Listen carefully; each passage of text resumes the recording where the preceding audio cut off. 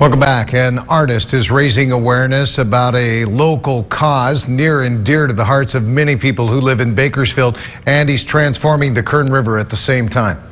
Andres Amador is known for large-scale temporary art installations around the world. He is creating an exhibit in the dry bed of the Kern River to highlight Bakersfield's desire to have water flowing down the riverbed, at least at regular intervals each year. He's teamed up with the group Back the Kern to make this installation possible.